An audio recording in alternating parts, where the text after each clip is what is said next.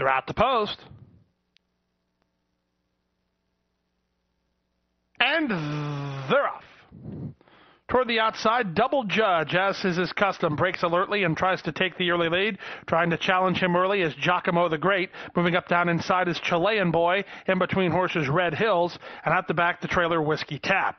They run out of the 1 mile chute, and Jose Gutierrez and Double Judge over to the inside and leading by 2. Giacomo the Great is there second. Chilean Boy was in tight off heels. Global Question is 3 wide, and Red Hills is between horses.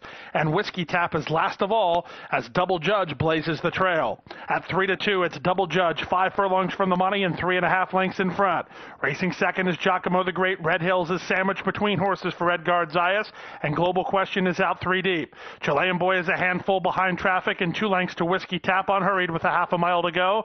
And they went through the opening half mile in 46 seconds flat, and now they swing round the far turn. Double Judge in front, 3.5 lengths, I should say, trying to catch a breather here from Global Question, who's after him second. Red Hills is third. Whiskey Tap is called on from last, and he begins to make ground. Also moving up down inside is Chilean Boy. The first to crack appears Red Hills as Double Judge arrives at the quarter pole in front. Global Question to the attack now, and here's Global Question with a full head of steam for John Delgado. Global Question just ran right by Double Judge, who has to answer the charge now. 3 lengths better than Red Hills, and on the outside in Whiskey Tap, there's 3/16 to go. Double Judge is fighting back. He's tenacious inside. On the outside in Red, Global Question trying to get back on even terms, but Double Judge's game. Global Question on the outside. Double Judge extra game, and he'll win it.